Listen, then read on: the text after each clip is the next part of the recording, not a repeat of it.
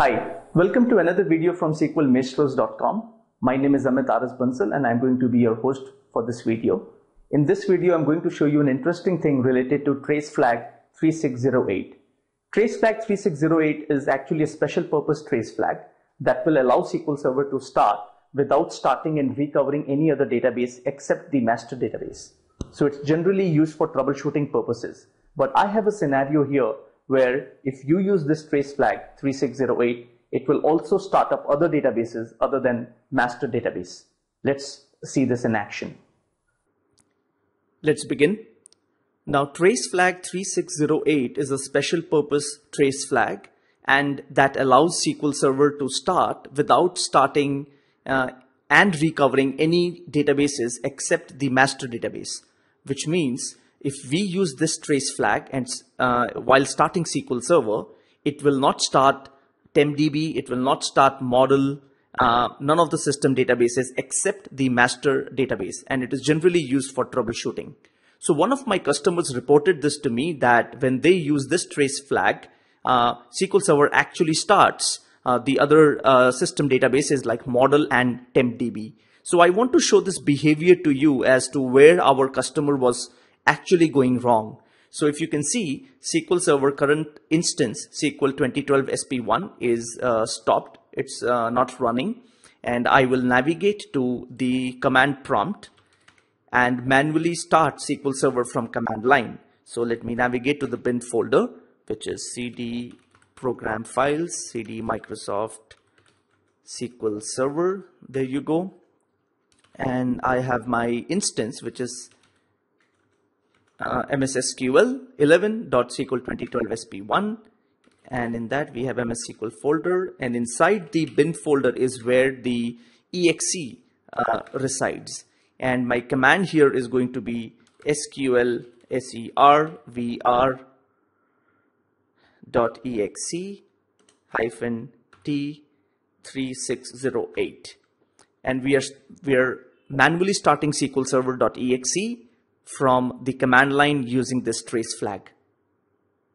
Oops, as usual I make a mistake because I have an instance here. It's not a default instance, so I need to say SQL servr.exe, and my instance is, so I put -s, instance being SQL 2012 SP1, and then I put the trace flag 3608.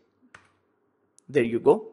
And now SQL Server is being started from command line. And this is what I want you to observe. If you look at the bottom of this command prompt, you will see that it says starting up database model and TempDB. Now this is not supposed to happen. Trace flag 3608 is only supposed to start and recover the master database, none of the other databases.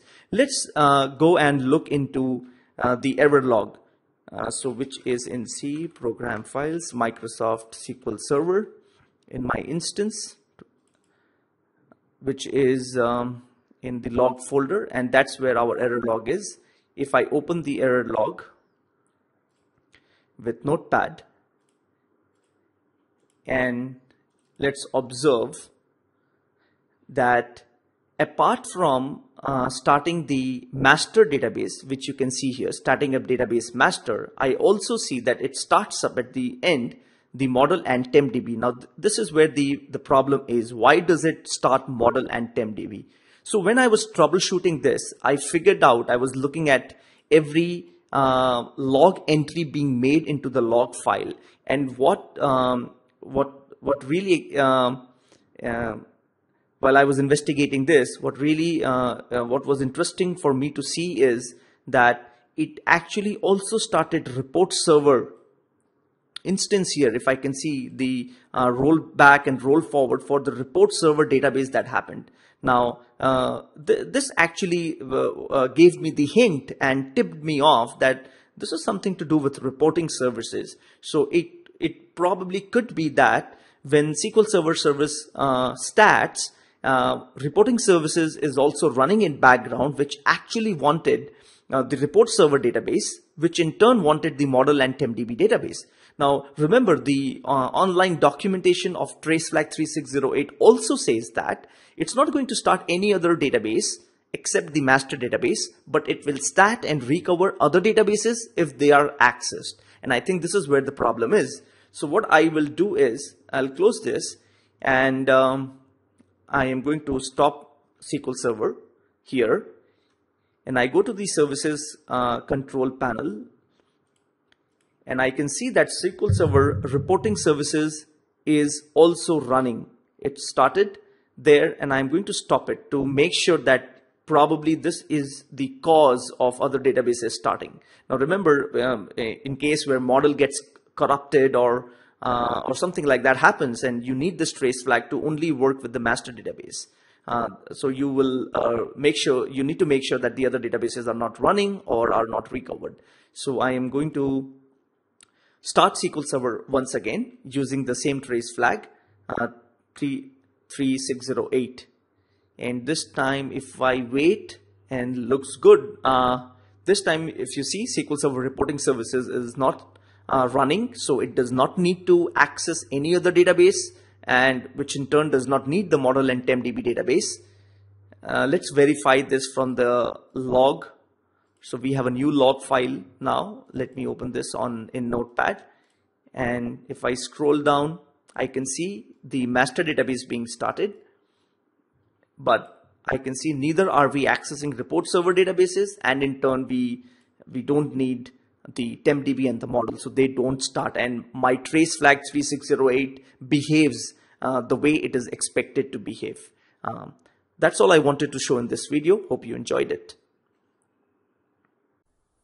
So in this quick video, I showed you something really interesting with trace flag 3608. We keep getting similar troubleshooting scenarios from our customers, and I love sharing them with the SQL Server community. Hope you liked the video. Thanks for watching. You can also know more about us by visiting SQLmaestros.com. Our Twitter handle is SQLmaestros, and Facebook is /SQLmaestros. You can also learn more about me at amitbansal.net. My Twitter handle is _Bansal, and Facebook is /AmitRSBansal. There's actually a secret to my typing speed. I'm extremely fast when I type on keyboard. The reason for this is